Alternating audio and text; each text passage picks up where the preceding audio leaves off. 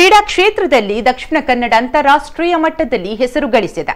ಇಲ್ಲಿನ ಕ್ರೀಡಾಪಟುಗಳು ದೇಶ ವಿದೇಶಗಳಲ್ಲಿ ಹೆಸರು ಪಡೆದಿದ್ದಾರೆ. ಆದರೆ ಇದಕ್ಕೆ ತದ್ವಿರುದ್ಧ ಎಂಬಂತೆ ಇರೋದು ನಗರದ ಕ್ರೀಡಾಂಗಣ. ನೋಡೋಕೆ ದೊಡ್ಡದಾಗಿರೋ ಕ್ರೀಡಾಂಗಣದ ಪರಿಸ್ಥಿತಿ ಮಾತ್ರ ದೇವರಿಗೆ ಪ್ರೀತಿ.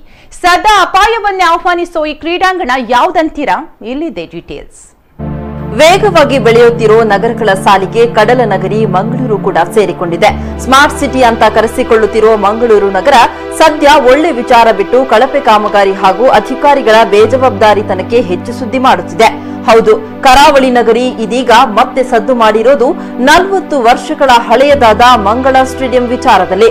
ಸದ್ಯ ಮಂಗಳ ಕ್ರೀಡಾಂಗಣ ಶಿಥಿಲಾವಸ್ಥೆಗೆ ತಲುಪಿದ್ದು ಅಧಿಕಾರಿಗಳು ಇದರತ್ತ ಗಮನ ಹರಿಸದೇ ಇರೋದು ಖೇದಕರ ಸಂಗತಿ.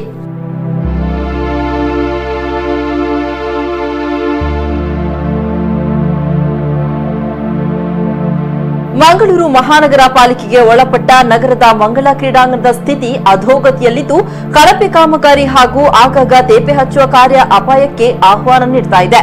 ಹಾಗೆ ನೋಡಿದ್ರೆ ಈ ಮಂಗಳ ಕ್ರೀಡಾಂಗಣದಷ್ಟು ವಿಶಾಲವಾದ ಕ್ರೀಡಾಂಗಣ ನಗರದ ಬೇರೆ ಯಾವುದೇ ಭಾಗದಲ್ಲಿ ಕಂಡುಬರೋದಿಲ್ಲ. ಅಷ್ಟು ಮಾತ್ರವಲ್ಲ, ಈ ಕ್ರೀಡಾಂಗಣದಲ್ಲಿ ಅಭ್ಯಾಸ ಮಾಡಿದ ಅದೆಷ್ಟೋ ಕ್ರೀಡಾಪಟುಗಳು ರಾಷ್ಟ್ರ ಅಂತಾರಾಷ್ಟ್ರೀಯ ಮಟ್ಟದಲ್ಲಿ ಸಾಧಿಸಿ ಕೀರ್ತಿ ತಂದಿದ್ದಾರೆ. ಆದ್ರೆ ಇಂತಹ ಪ್ರಸಿದ್ಧ ಕ್ರೀಡಾಂಗಣಕ್ಕೆ ಇದೀಗ ಇಂತಹ ಸ್ಥಿತಿ ಬಂದಿರುವುದು ದುರಂತವೇ ಸರಿ. ಭವಿಷ್ಯದಲ್ಲಿ ಇನ್ನಷ್ಟು ಕ್ರೀಡಾಪಟುಗಳನ್ನ ಹೊರತರಬೇಕಾದ ಈ ಕ್ರೀಡಾಂಗಣ ಈಗಲೂ ಆಗ್ಲೂ ಬೀಳುವ ಸ್ಥಿತಿಯಲ್ಲಿದೆ. ದಿನನಿತ್ಯ ಸಾವಿರಾರು ಕ್ರೀಡಾ ಪ್ರೇಮಿಗಳು ಕ್ರೀಡಾಭ್ಯಾಸಕ್ಕೆ ಈ ಕ್ರೀಡಾಂಗಣಕ್ಕೆ ಬರ್ತಾರೆ. ಆದ್ರೆ ಅದ್ಯಾವಾಗ ಈ ಮಂಗಳ ಸ್ಟೇಡಿಯಂನ ಈ ಪೆವಿಲಿಯನ್ ಕಟ್ಟಡ ನೆಲಸಮವಾಗಿ ಕ್ರೀಡಾಳುಗಳು ಜೀವವನ್ನು ಬಲಿ ಪಡೆದುಕೊಳ್ಳುತ್ತೆ ಅಂತ ಭಯದ ಪರಿಸ್ಥಿತಿ ನಿರ್ಮಾಣವಾಗಿದೆ. ಸ್ಲ್ಯಾಬ್ದಲ್ಲಿ ಬಲ ಇಲ್ಲ, ಅದನ್ನು ಇಡೀ ತೆಗೆದು ಹೊಸತು ಮಾಡಬೇಕು ಹೇಳಿ 48 ಲಕ್ಷ ರೂಪಾಯಿ ಸ್ಯಾಂಕ್ಷನ್ ಆಗಿದೆ. 48 ಲಕ್ಷ ರೂಪಾಯಿಯಲ್ಲಿ ಆ ಪೆವಿಲಿಯನ್ನ ಮೇಲಿದ್ದು ಸ್ಲ್ಯಾಬ್ ತೆಗೆದು ಹೊಸತು ಹಾಕ್ಬೋದು. ಆದರೆ ನಮ್ಮ ತುಕ್ಕು ಹಿಡಿದ ಮೆದುಳಿನ ಮಂಗಳೂರು ನೆಹರು ಕೇಂದ್ರದವರು ಖಾಲಿ ಅದನ್ನು ಪ್ಯಾಚ್ ವರ್ಕ್ ಮಾಡಲಿಕ್ಕೆ ಹೊರಟಿದ್ದಾರೆ. 48 ಲಕ್ಷ ರೂಪಾಯಿಯಲ್ಲಿ ಇಡೀ ಪೆವಿಲಿಯನ್ ಸ್ಲ್ಯಾಬ್ ತೆಗೆದು ಹೊಸತು ಮಾಡ್ಬೋದು. ಆದರೆ ಯಾಕೆ ಹೀಗೆ ಆಗ್ತದೆ ಹೇಳುವಂಥದ್ದು ನನಗೆ ಅರ್ಥ ಆಗೋದಿಲ್ಲ. ಈಗ ಆ ಸ್ಲ್ಯಾಬ್ ಇಡೀ ಹೋಗಿದೆ ಅಂತ ಹೇಳ್ತಾರೆ. ಹಾಗಾದರೆ ಅದರ ಮೇಲೆ ಪುನಃ ಲಕ್ಷಾಂತರ ರೂಪಾಯಿಯ ಸೋಲಾರ್ ಪ್ಯಾನಲ್ಗಳನ್ನು ಹಾಕಲಿಕ್ಕೆ ಉಂಟು. ನಾಳೆ ಅದು ಬಿದ್ದರೆ ಇದರ ಲಾಸಿಗೆ ಕಾರಣ ಯಾರು? ಅಲ್ಲ, ಇದು ಹೇಗೆ ಹೇಳಿದರೆ ಇಲ್ಲಿ ಉಣ್ಣವನೇ ಜಾಣ ಹೇಳುವ ಹಾಗೆ ಏನು ಮಾಡಿದರೂ ನಡೀತದೆ ಹೇಳುವುದರಿಂದ ಹೀಗೆ ಆಗ್ತದೆ ಹೇಳುವಂಥದ್ದು ನನ್ನ ಅನಿಸಿಕೆ. ಸದ್ಯ ಯಾವುದೇ ಕ್ಷಣದಲ್ಲಿ ಮುರಿದು ಬೀಳುವ ಹಂತದಲ್ಲಿ ಈ ಕ್ರೀಡಾಂಗಣವಿದೆ.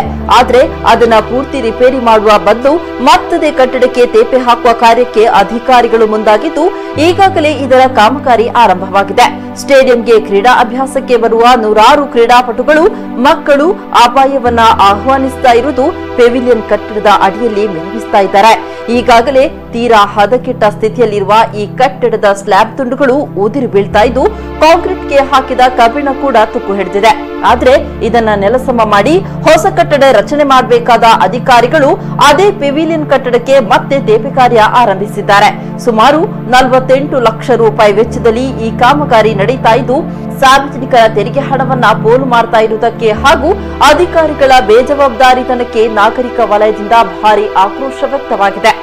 ಸಂದೇಶ್ ಜಾರ, ನಮ್ಮ ಕುಡ್ಲ ನ್ಯೂಸ್ 24/7 ಮಂಗಳೂರು.